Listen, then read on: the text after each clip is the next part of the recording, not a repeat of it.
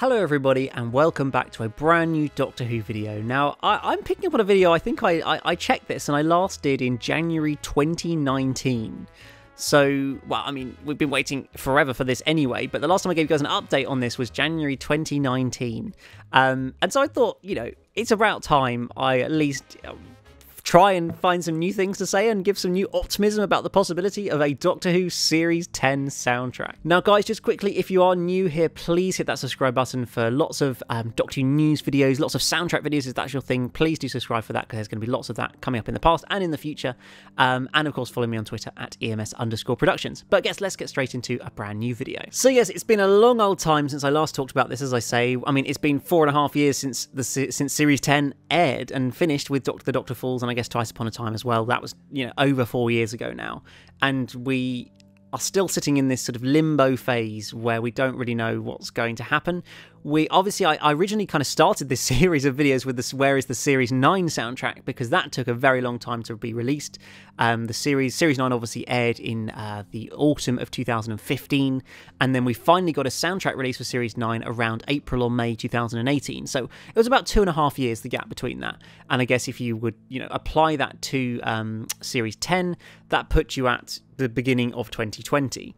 Now, obviously other things happened in 2020 which maybe could have caused problems there, but obviously we're sitting here 4 years on from the series, 4.5 years on from the series, and we still don't have a Series 10 soundtrack. So is there really any optimism that it's ever going to happen? Well, there's a few different things I can offer to try and give a little bit more optimism about it.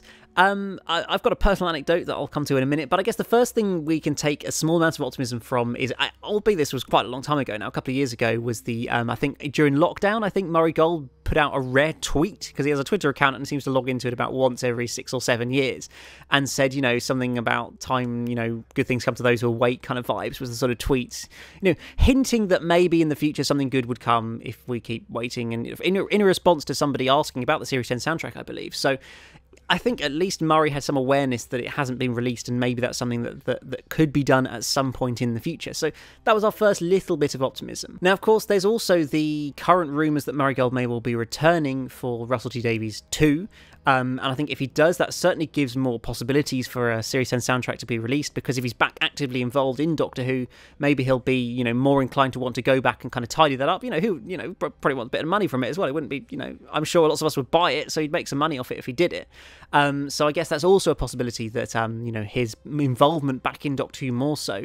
If that does happen, I'm not sure if I want that to happen, but if that does happen, then I think that could also give more possibilities that he could end up releasing a Series 10 soundtrack. He clearly still cares about the show, because we also saw back in the lockdown days as well with Lockdown Who, all the rewatches and the little sort of adventures that were, you know, written by various sort of writers for Doctor Who and stuff.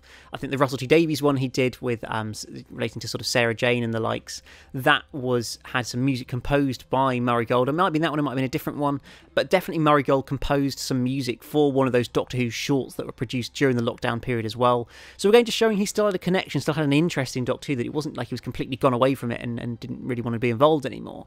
So, you know, there's just another sense that as much as he hasn't released it yet, there's still always a possibility. My sort of personal anecdote, and probably the most interesting thing I can probably give you, which is something I don't think I've ever spoken about on the channel before, but, you know, here we go, why not?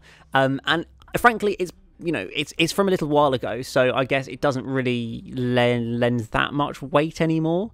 But essentially, a chap called Jake Jackson, who was the score mixer on Doctor Who from Series 3 to Series 10, so most of the Murray Gold era of composing Doctor Who music, he was working alongside Murray Gold in, you know, mixing all of the scores as they were recorded and getting the music ready to be added onto the episodes in post-production. Essentially was his sort of role.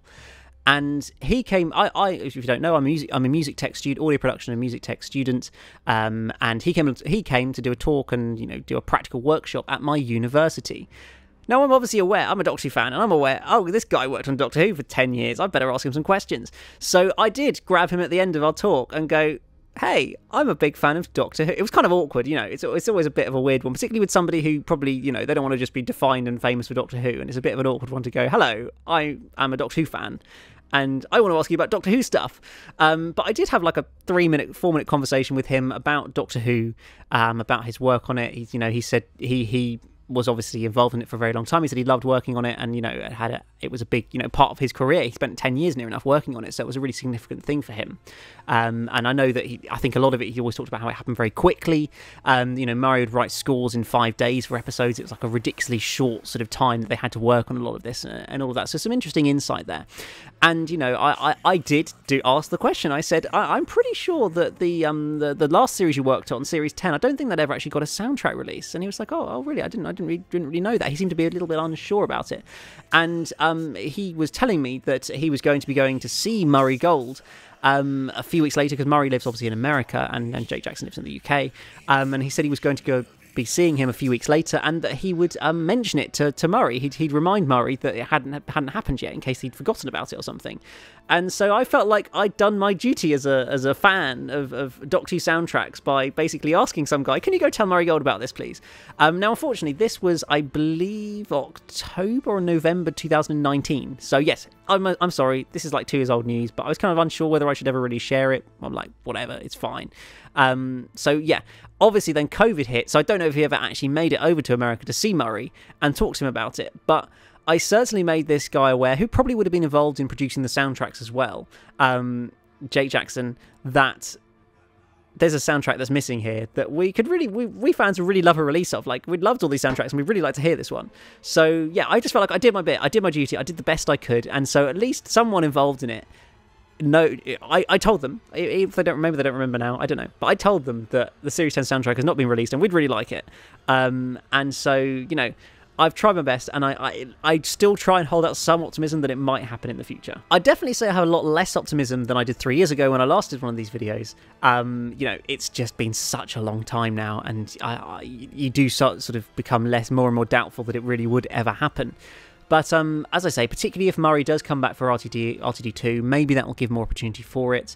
Unfortunately, maybe it will just forever be the one missing soundtrack. I mean, maybe at some point Mark Ayres will get hold of some Doctor Who music and be able to produce a soundtrack off the back of Murray. I don't know. I think we're just going to have to wait and see on that. I'd love to give you guys more positivity and say, yeah, it's definitely going to happen. But I think there's still some optimism there, and I know there's people who want it. We fans want it, and I guess we've just got to try and never lose complete faith that it could happen.